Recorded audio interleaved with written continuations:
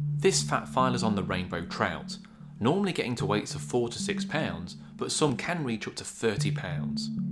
Length is typically 20 inches. Rainbow trout are native to the west coast rivers in North America, but were introduced to the UK in the 1800s as they are easier and cheaper to breed than the native brown trout. They soon became very popular with fly anglers and were stocked into many still waters, though these fish are normally sterile.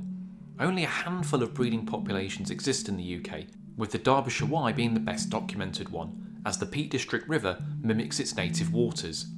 Unusual for trout, they spawn in the spring in the Wye and are much more heavily spotted than its still water cousins. They come in many colour variants too, with blue, golden and palomino being among them. In North America, they have a sea-running form called the steelhead, though this isn't present in Britain.